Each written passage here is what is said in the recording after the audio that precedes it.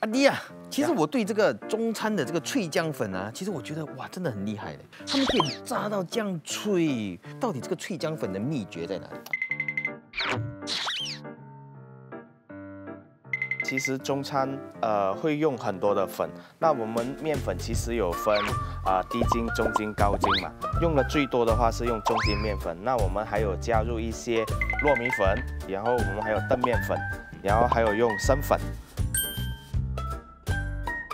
OK， 那我们就来调吧。我们其实这个还是以面粉为主啦，然后再加这个糯米粉，还有澄面粉，最后就是我们中餐用的最多的，用来勾芡的生粉。生粉，对呀。然后放了这些才加那个水。对，要慢慢加，先加一次，然后再加第二次的时候，我们用手去捞起来，它会滑着滴，而不是一滴一滴一滴这样子。哦，就是要有一点点滑，就粘着你的手滑下来。滑下来。对，然后我们再加一点油。最后的步骤是最后的步骤要加点油。哦，加油的多少是看你是要那个炸的那个效果是松一点还是紧一点？一定要松一点的嘛。松一点的话，你的油要多一点。就是每次我做这个在家煮的时候啊，没有放油啦。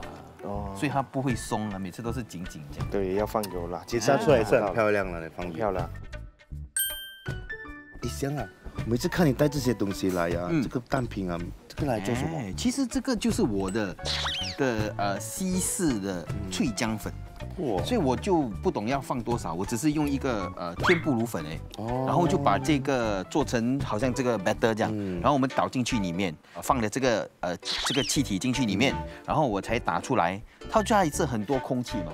其实我们做脆浆粉啊，做什么就是要它的那个 batter 有很多空气。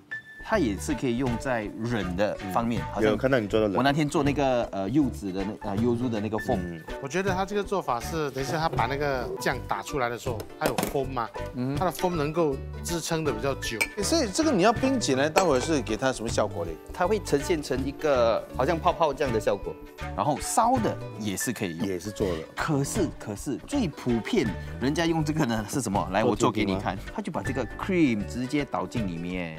我们就把它转紧，放进去，这样转紧对。连这个不要了，还是要。这个是我 testing。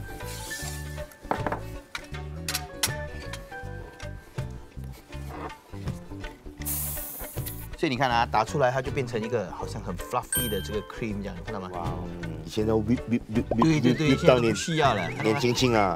如果你想象力丰富的话，可以做很多东西的。对。